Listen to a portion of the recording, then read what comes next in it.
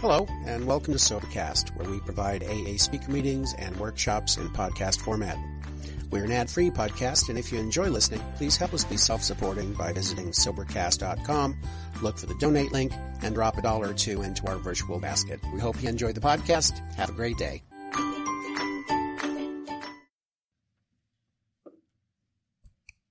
Hi, my name is Mike S. I'm an alcoholic. It's good to be here today. It's good to be sober. I first of all want to thank Ralph for inviting me to be a part of this conference and for the generosity that you've shown, too, about this. And to those of you who spoke last night, I'm sorry I wasn't here. I was lying in bed watching TV and enjoying myself. And I couldn't decide which to do, and so I chose that.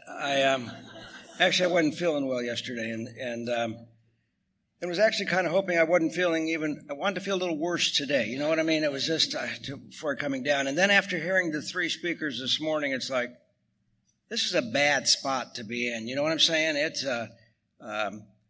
Candace is very generous in her words about me, but as soon as Jennifer was talking and getting the crowd worked up into some kind of a frenzy, she said, boy, I'd hate to be you and follow that, huh? Now, I have a low self-esteem anyway. You know what I'm saying? That just about did it for me. Pat, I always love hearing you know that. And if Carl were here, I might say something kind about him. I'm never sure. I live out in Riverside, and for those of you from Southern California, you know approximately where that is, right? I mean, it's on the way to a lot of places. It's very much like step 6 and 7. You just get through them to get on to something else. You know what I mean?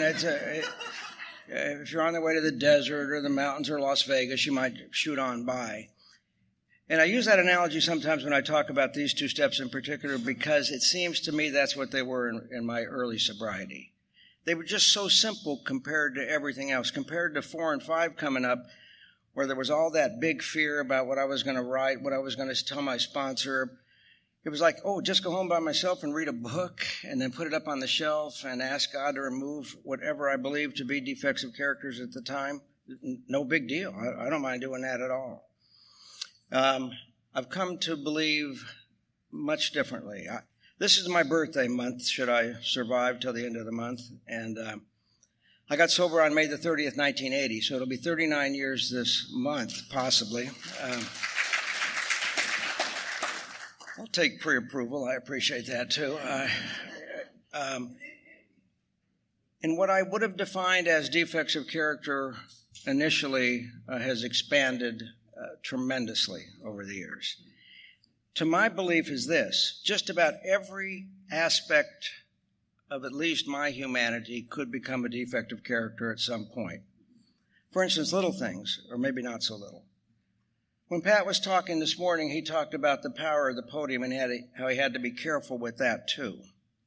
You know, I like being asked to participate in things. I said this at your home group the other night, Hilda, and it's true. When I get a call from somewhere that it's fun to be asked, can you come speak? What's not fun is actually doing it. You know what I'm saying? And the flip side of that, and I'm going to get more into this when I talk, is once I've had some kind of thing that feeds my ego, the lack of it causes me grief. Once I get used to having some kind of special treatment, or at least treatment that feels special to me, the loss of that becomes a defect of character, just like the more obvious kinds of things. Real quickly, I was born in an alcoholic home. I know what those kind of living situations are like. My father owned a bar, and we made our living from alcohol. And before he did that, my grandmother, my aunts, everybody were smugglers of alcohol. I mean, I'm of Italian descent. We lived in upstate New York, and they loved to bring in rum from Canada. They would tell stories about it all the time, and they didn't tell them in a shameful way. They told them in a very prideful way. You know what I'm saying? And I told this one the other night because I hadn't thought about my Uncle Nick in a while, but it's a true story. And in fact, anything I tell you will be a true story, which I'm not so sure sometimes when I hear speakers. not that I judge, but just I form very strong opinions. And I had an Uncle Nick, and he was in my folks' bar one night when somebody bet him that he couldn't drink some type of liquor and just chug it. And he did it. He successfully did it and then dropped dead right on the spot. But when my family, including my grandmother and them, would tell that story, they told it with a lot of hope in it. Like, wasn't that a good thing Nick did? Nick actually performed like he would. And I know some of them were concerned that nobody ever paid off the bet, because we were all gamblers, too, in my family. I was married, I've been married a few times. I might get into that this morning. But one of my wives asked me one time, what are your hobbies? And I started thinking about it. And the things that I would describe as hobbies or list as hobbies are actually, in most people's opinion, vices. You know what I'm saying? Because in my family, gambling and womanizing and running around and doing that kind of stuff at least seemed to me as a little boy to be really important, to make a person stand out more. The guys in my family, a lot of them didn't have employment, but they lived well. They had racehorses, they had Cadillacs, they had lives that I aspired to, huh? Now, I usually save this till later, but since it's not a regular talk, after I got sober, through a series of things that seemed to be absolutely wrong, I ended up in a career in law enforcement. I've retired twice now as chief deputy district attorney of a fairly large county. And I was in charge of homicide, sex crimes, domestic violence, a lot of violent kind of things, things that brought back a lot of my own defects of character as I looked at people.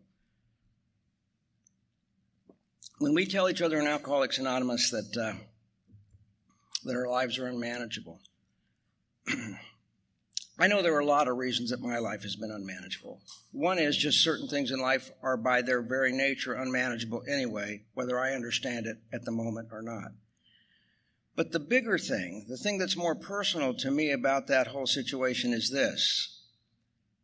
Whether it's prior to sobriety or in sobriety, when I view anything in my world, I view it through my own emotions, Either I view it through the way I think it ought to be or the way I perceive it to be at the moment, or with some kind of judgment on my own. And those things are sometimes, and very often, so out of whack that the situation would have to become unmanageable because there's no way that it could be anything different. And I'm real strong and supportive of strong sponsorship for that very reason, because I've been blessed in my sobriety to have 3 tough men sponsor me. And they all grew up in the same type of Alcoholics Anonymous kind of programs, and they all had this ability.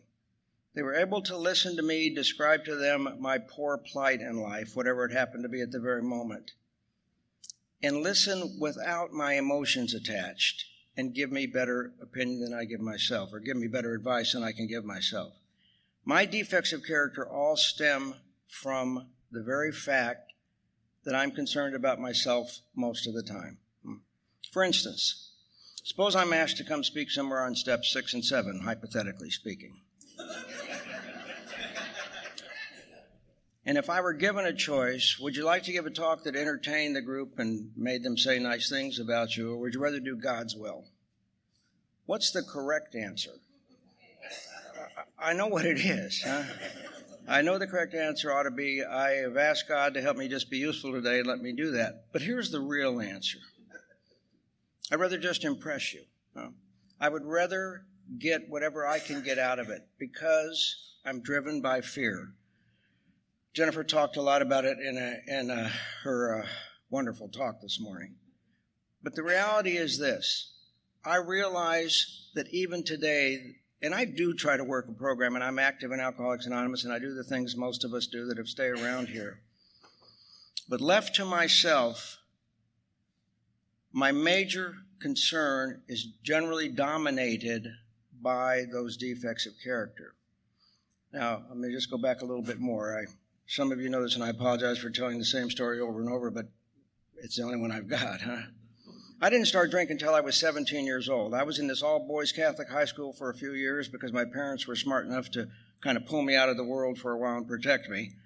And I enjoyed it. And in my senior year, I'd gone on this spring break down at the beach. I was surfing in those days. I was healthy. I was generally happy. I wasn't in any relationship, so I was very happy. And I hadn't started dating yet. I went down there and I came back and I went to this little party and I started to drink for real. I don't mean just a sip, but just for a real drink. And I'm the kind of drunk that you never had to ask, has he been drinking? You know what I'm saying? If you were somewhere in my drinking days, I not only slur my words, I look drunk. I act drunk.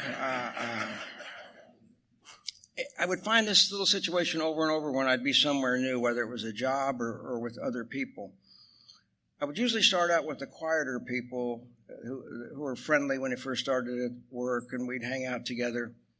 And then there'd be like that first party, and I would drink, and I would get comments back from people like, "Oh my God, what's the matter with you? I didn't know you could act like that." Because I, not unlike you, I assume, change violently when I drink. I can have every emotion known to man in one evening. You know what I'm saying? And maybe have them twice. I can leave the house happy that I'm going to the party to get some excitement, to have whatever it is come down. And while I'm there, slip into whatever world I slip into, and laugh for a while, and then cry for a while, and fight, get sick, fight again. I told a story the other night at the Pacific Group. I made one of my best friends ever in the world one night at a party because he was saving me from the police as they were dragging me out. And he and I got into a fight, and I bit him so hard that he had a scar, I think, for the rest of his life on his arm. He's a huge guy. And by the way, I forgot to say this the other night. The day that I got sober, well, let me just get to this now. On May the 30th, 1980, I woke up away from home, and it was about 6 o'clock in the morning. I was sick to my stomach again like I'd always been. I always had hangovers that were terrible. There was white animal hair all over my face. I'd slept on this guy's couch. His cat had slept on my head. I'm allergic to cats and sick, and it was just miserable. And I heard the word from almost every speaker this morning talk about suicide. The thought of suicide was with me on a daily basis. And one of the things I've come to find out for me in sobriety is this,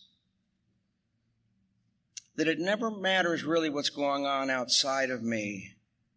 Something about it will eventually make me so disappointed that I'll need something else to make it okay. Nothing outside of me has ever fixed me, and yet I've always believed that it would.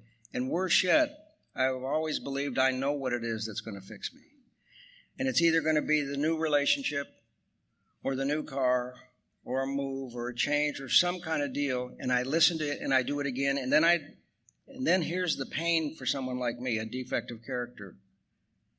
I then decide if I hadn't made that, I'd have been happy. There's no winning with that kind of thinking over and over again. And it wasn't until I came into AA when people started telling me, like, it's okay just to feel bad today. You don't have to do anything. It's okay to feel bad. When I was new, when people talked in Alcoholics Anonymous and they were all laughing and sharing and talking about their lives once were bad, then got good, and they seemed to stay good forever, I thought, don't those people ever have a bad day? Don't they ever? I was privileged enough to listen to Chuck Chamberlain speak frequently when I was new. And I even got to spend some time alone with him at his house one day. And I would listen to him speak, and he would talk about having a higher power that actually took care of the details of his life. And I remember wondering, does he always trust God that much? Does he always understand that everything really is going to work out? Because I don't know anybody like that. And I came to find out that no, that isn't the secret to people that are active in Alcoholics Anonymous. The secret for somebody like me is this. I know there are going to be times when I can't hear from God, when I can't make any kind of contact at all, when I don't even believe anymore everything in spite of all the evidence, and I'm an evidence-based attorney. In spite of all the evidence in my own life, I don't believe it. On that particular day, for whatever reason, that defect is so strong, I just don't believe it at all. And one of my reasons for coming to Alcoholics Anonymous meetings is this. On those days, you do believe it. And even if I can't believe you that day, it gives me a little bit of hope that maybe I'm wrong. Usually you don't believe it, but it could be true. That same summer that I started to drink, I found what I believe to be the best value in narcotic sales. The short version is like this. Some of you, I don't know if anybody here is old enough anymore. They were called bennies, huh? And I'd been drinking about 2 weeks when I heard somebody talking about buying some, he called them candy. I go, what are they? And he said, these little white pills, and you buy them, and they can really give you a lot of energy. And so, and I'll tell it in my very hip language because I'm pretty hip. And I called my Connect. And I, honest to God, this is the truth, I ordered $1 worth of bennies. And I had this little Volkswagen that had no muffler, and I used to drink Coors, and I would peel the label off the bottle and stick it on the windows so that when the police did pull me over, I could say, why me? Why? I'd lost all sense instantly. And so on this particular evening when I was going to pick up, I honestly thought I'd been followed. And I did everything I could to lose the police. I made turns I didn't need to make. I parked in people's driveways. I parked in fields. I turned around. I started over again a couple of times. And it worked. I got over to where this guy, Bill, worked at this gas station, and he came running out. And he was trying to literally hide, and he's like 6'5", 6'6", skinny. He's trying to bend down this Volkswagen, looking around. He said, I couldn't get you the bennies. Do you have $5? And I had one $5 bill, which I readily handed over to him. And he gave me this small aluminum foil packet. And he said, this is called methadone. It'll do the same thing for you. And then he skulked off because he thought the FBI was after him. I swear. And then I sped away to avoid capture, and which you know is a lie. You can't speed away in a Volkswagen, huh? But I did floor it, and I putted out of there, and then I did everything I could to lose whoever had witnessed this crime. And when I opened the packet, when I finally found this little dark spot, I thought I'd been cheated for $5. This little yellow-white powder, no pills. He hadn't given me any instructions. So I put a little bit in my mouth and I waited. I think I say 90 seconds. I'm not sure it was really a full 90 seconds. I probably waited a minute and nothing happened to me. So I put it all in my mouth. I had this whole package of shit in my mouth. And my mother used to wait up for me every night when I was out. And this particular evening, I got home early. You know what I'm saying? I came shooting through that door. It was like, boom. And my dad was home, too. And I'd been kind of sullen for the last couple of months. I hadn't talked to them much. And it was about to change that night. You know what I'm saying?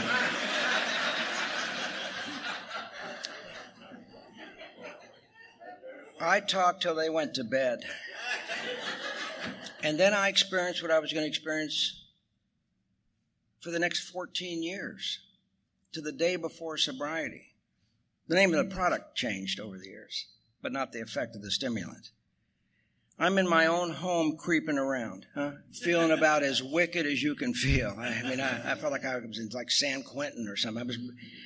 I neatened my room, the house. I read a newspaper for the first time in my life. And when they got up in the morning, I resumed our talk. It was like, blah, blah, blah, blah.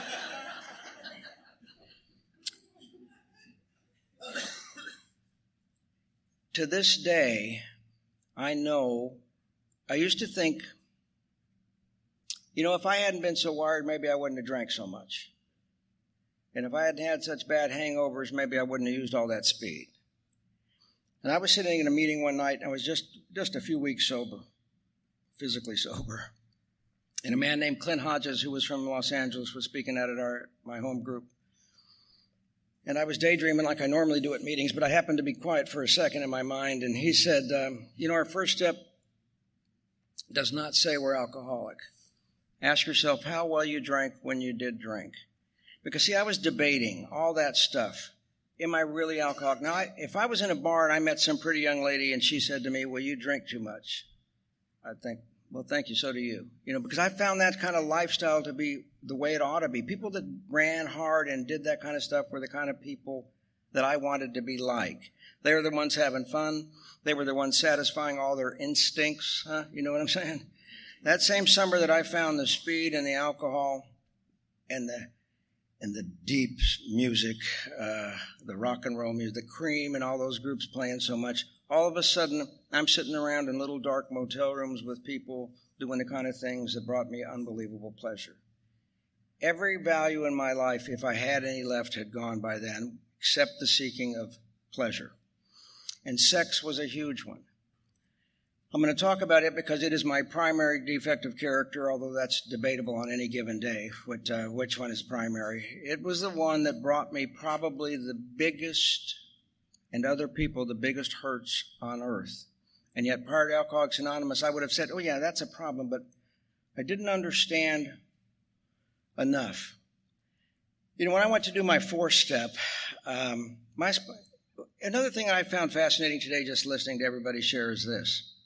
There are all kinds of ways to do the steps we work on. Now, I know that intellectually, but it's fascinating for me to hear it from people. For instance, I didn't do a 4-step with the columns, the first 4-step I did. My sponsor didn't do it that way, and he'd come out of Clancy's group, and I don't know where he learned his, but he had me do it a certain way, and I did it that way, and it worked. It worked for the time being at least. Because I remember being worried when I found out later other people did it in the columns. I thought, well, I wrote mine in a paragraph.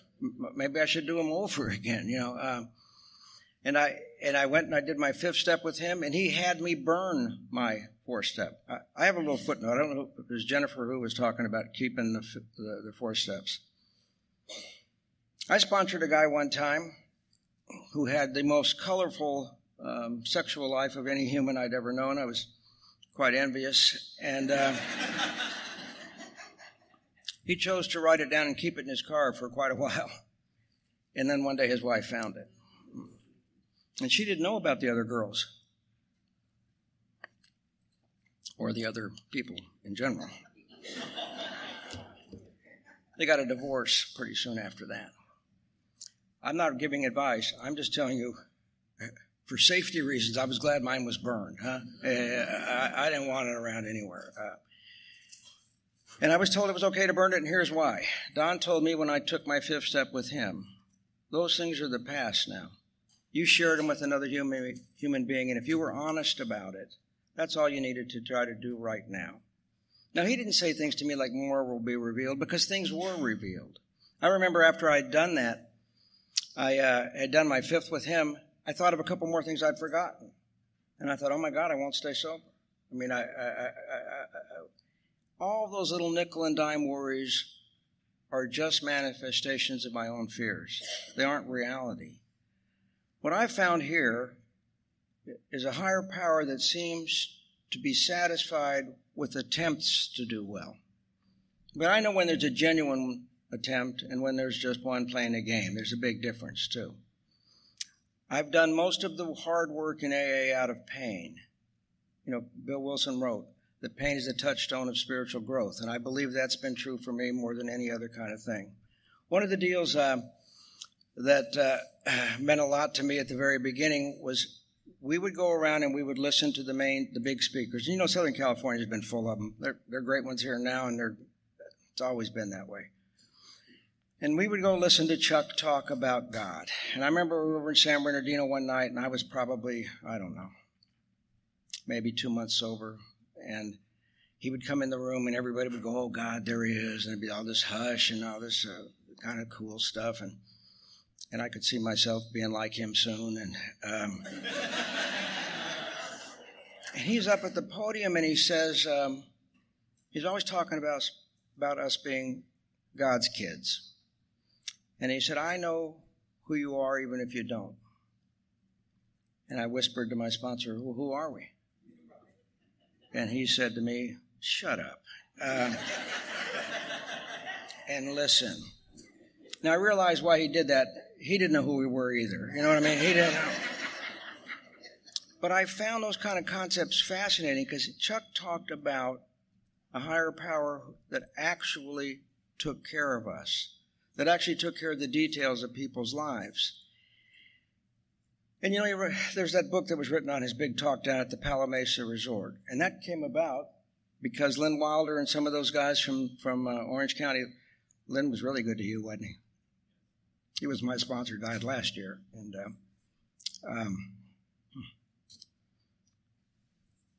because they thought about it the last second of maybe taping that talk down there. And but Chuck used to talk about the fact that I can't remember his exact wording, the main problem for the alcoholic is his feeling of separation from. And he used to say it was separation from everything, from you, from me, from God, from all of it. And the solution, the one solution to all problems, was the conscious feeling of unity. Now, it took a lot of years I've studied and tried to understand some of those concepts. Sometimes I seem to do it better than others. But here's what I believe it means to me today. I can come into an AA meeting even here and feel out of place. It doesn't matter how many people I know here. It doesn't matter how kind you treat me. It doesn't make any bit of difference because my pain is inside. It really is an inside job. It's got nothing to do with that. It doesn't have anything to do with whether you tell me it's a good talk or a bad talk, although that could add to my pain, so I don't want you doing that. But you know what I'm saying? It really doesn't. But I suffer from that delusion that certain things have to happen in order for me to be okay. I have spent much too much of my life waiting to be happy. I'm almost there so frequently. That's my biggest defect of character, is I'm almost there. I'm always waiting just for one more thing to fall into place or one more thing to get removed. Just something has to get there, and then finally I'm going to be able to breathe. Finally I'm going to be able to just let go.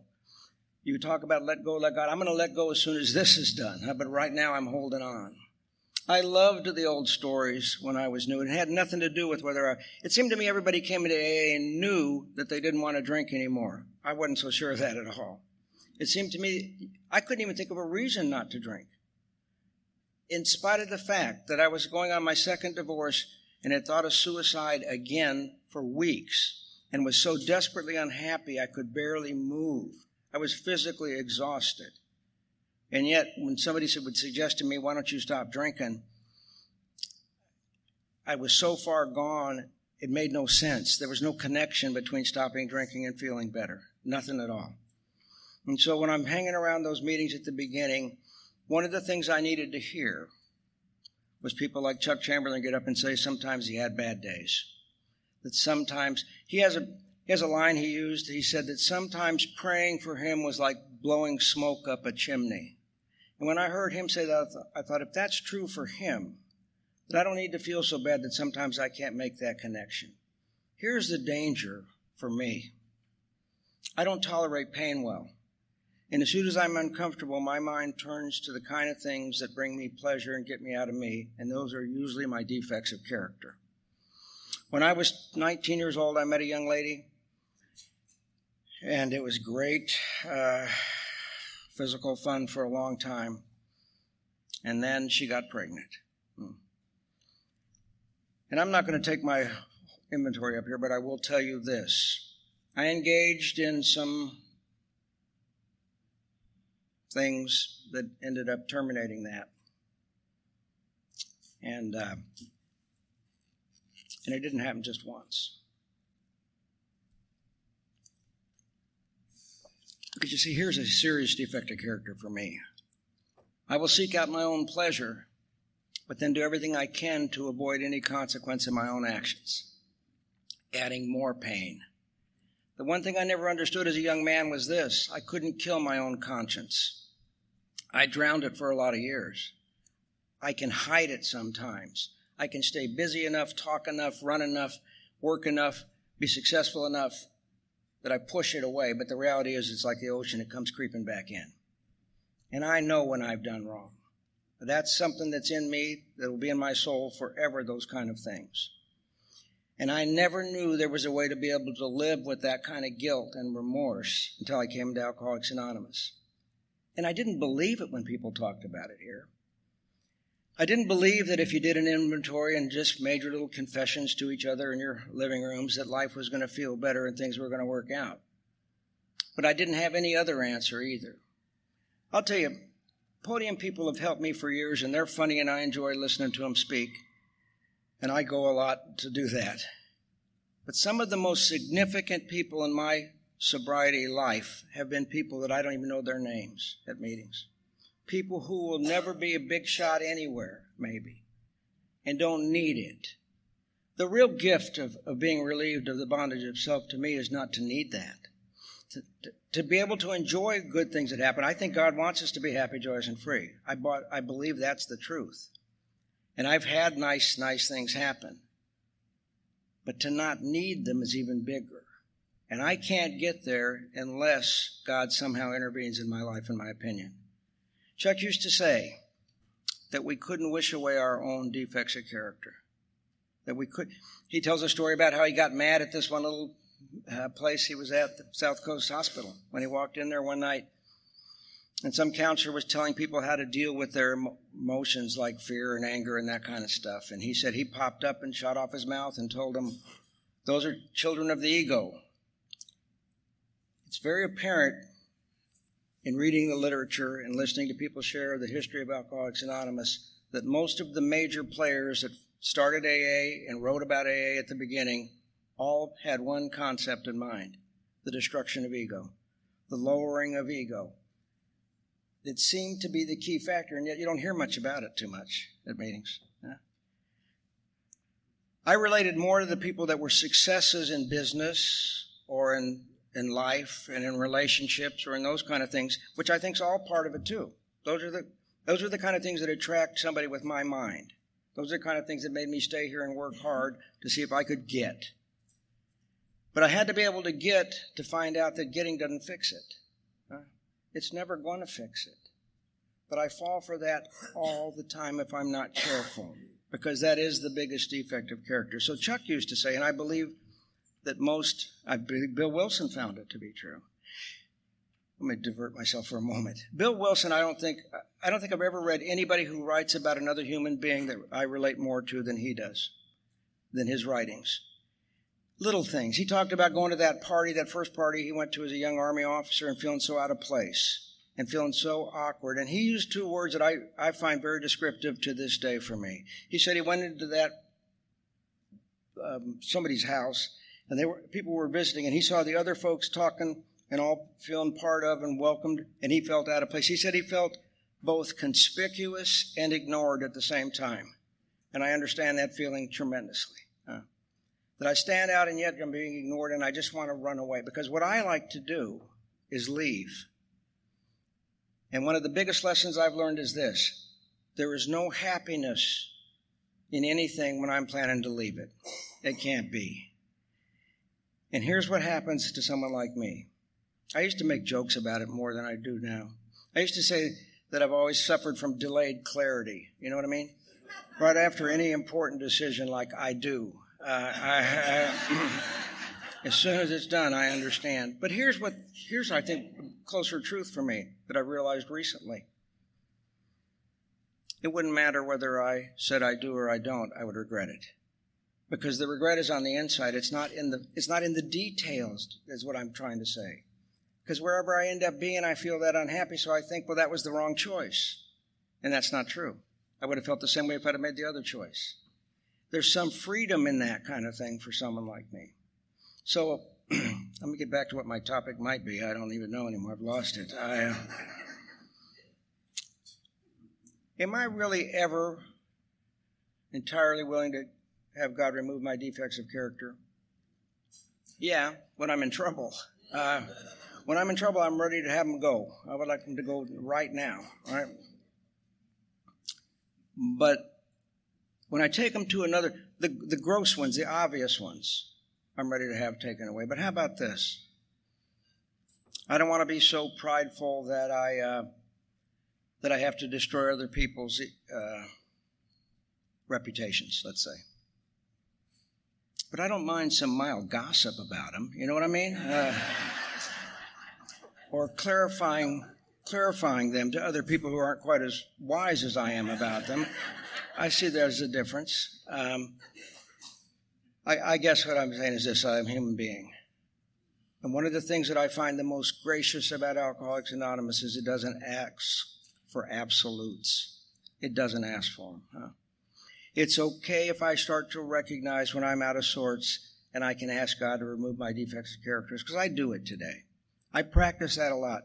If you think about it, if you do the 4th step and you do a decent one, the honest one that you can do, and you do a 5th step with whoever you choose to do it with, that doesn't really remove anything.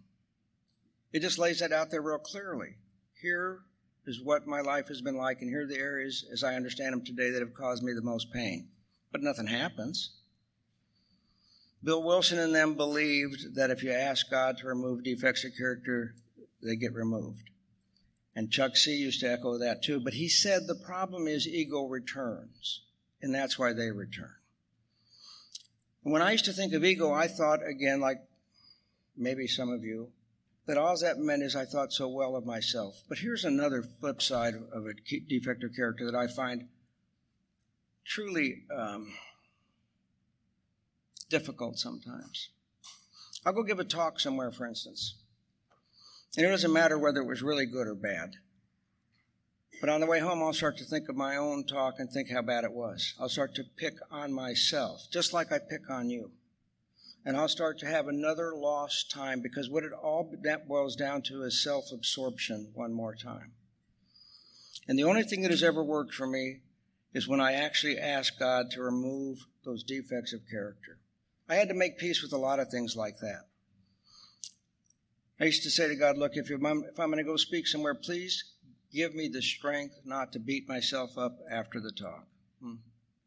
I was so shy as a young man about speaking in public that I was terrified to do anything. I would sit with the right answer in class and not give it out of fear. I would go to a bingo game and get bingo and not yell it out. You know what I'm saying? I would give it to you because in case I was wrong. I was terrified to say my name in Alcoholics Anonymous. When the hand of God has been working in my life, I usually miss it. And when I see events take place, I think they have to be wrong. And let me tell you how I got to be a lawyer. After my first, my sponsor wouldn't let me make any major changes my first year sober. I went broke, pretty much paying the IRS back and other people that wanted their money. I was selling real estate, making commissions only. My Mercedes was taken away. I was driving a beige Ford Granada, kind of a chick car, and I was scared to death.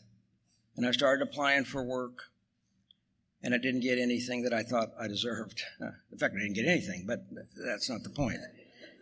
And I applied to Orange County, and I told the truth because you told me to tell the truth. I told about my little arrests and stupid petty convictions. I told about my drug use, and I told about my alcoholism. And I got a call from the medical director of Orange County one day, and she said, we got your application here. Looks like you might have some problems. And I said, yes, ma'am. She said, what do you do about it? I said, I'm a member of Alcoholics Anonymous. And she said, really? Do you have a sponsor? And I said, yes. And she said, what step are you working? Now, luckily, I knew a step, so I said it. And she said, welcome. We like people like you. You know, I was grateful for that job until my first day of work. You know what I'm saying? I'm always grateful at the relief of that. Because when I got to work, the boss, there were two of us, said, one of you is going to Newport Beach, which is where I'd planned to go. That was my life. I was going to go down and live in Newport. And he said, and one of you is going to Fullerton. And he looked at me and he said, that'd be you. And I thought, I'm not going to Fullerton. I'm too afraid to confront him. But what I'm going to do is I'm going to get in my car and sneak home at the next break. And so I called my sponsor to tell him what a bad break I got. And he said, you know what? They don't care what you think down there. He said, you're going to give them 1 year, and if they tell you to stand on your head, stand on it. And then we'll talk about whether you can leave that job. And they had me working with these little gangsters in a place called Tokerstown. For many of you from that area, it's a exciting place to work. And that year came and went, and I liked working with those kids, and I ended up staying there. And there was a law school right in that area next door, in fact, to where they went to continuation school. And I went over and I decided to take one summer school class and immediately knew it was a mistake. I didn't want to be a lawyer. And I called Don and said, I don't want to do that. And he said, nobody cares if you become an attorney, for God's sakes. Can you finish a class? And I thought, no, I don't believe so. And he said, just finish it. And we did that every semester for 3.5 years. I became a trial lawyer. I did big trials. I was on television. I've been on 60 Minutes. I've been on every major news show that I'm aware of. I've been on the LA Times a lot, in different newspapers. I've had a lot of nice things happen, which I would have wanted to happen. But my fear would have stopped me.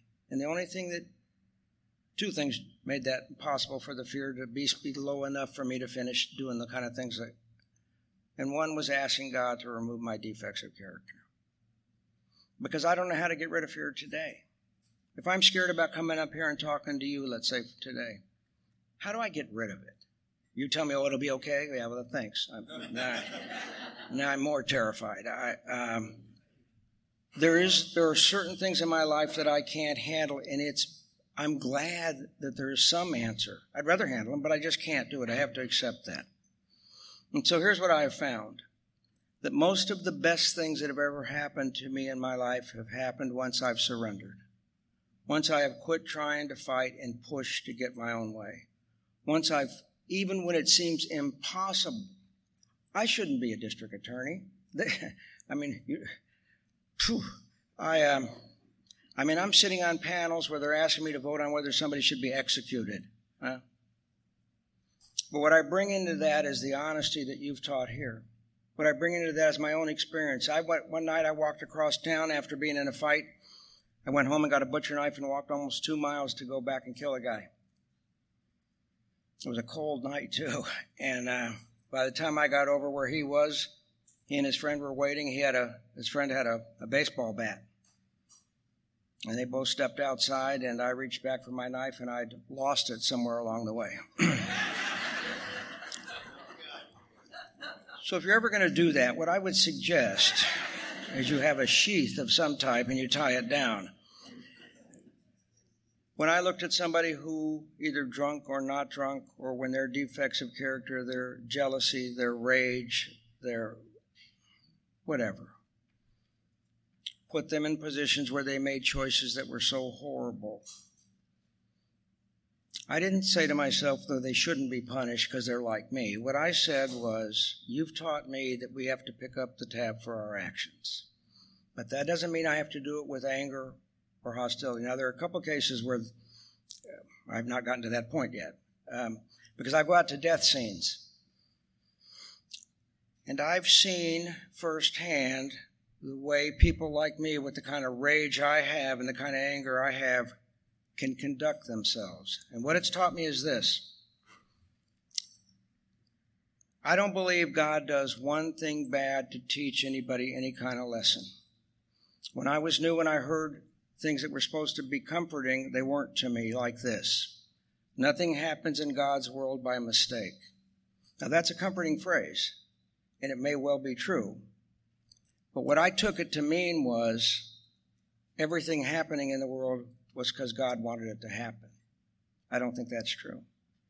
If it were true, I would not need to ask for my defects of character to be removed, because I would be doing everything God wanted anyway. So here's what I believe. If my rage and anger are strong enough that I can hurt you when I want to do it and I can get away with it, I'm going to do it. It doesn't please God at all. I think God is sad and upset and angry when that happens too. But what I do think the higher power does is this, that no matter whether I have intentionally done something wrong or whether I've mistakenly done something wrong or something has happened to me that's not even involving my own volition, that God will take care of me whenever I ask him to take care of me. That God wants us to be happy, joyous, and free and kind to each other. The thing that gets in the way is my own fear and anger, the two primary defects I have. The satisfaction of those instincts have caused more grief than anything I can think of in my life. The topic was a hard one for me to talk about today, simply because it seemed so clear when I thought about actually talking about it openly. It seemed like it should take like 1 second. Yeah, ask God to remove it and then just move on with it. But the reason that doesn't work for someone like me is oftentimes I can't tell what's a defect of character. I just can't see it. You know, I suffer from a lot of delusions in my mind. One of them is future thinking. The only real pain I ever have is in the future, the pain I can't deal with. I can hurt right now, but it's okay. I can always handle it. It's the thought of what it's going to be like in the future that becomes overwhelming to someone like me. And so I got to be reminded over and over again to just stay right in the now.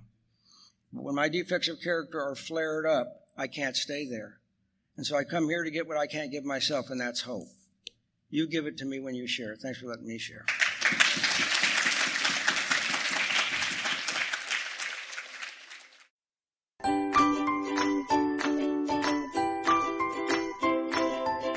Thanks for listening. I hope you enjoyed the podcast. Sobercast is ad-free, and we'd like your help in order to keep it that way. So if you'd like to help us be self-supporting by pledging $1 or $2 a month, visit Sobercast.com and look for the donate links. Thank you very much.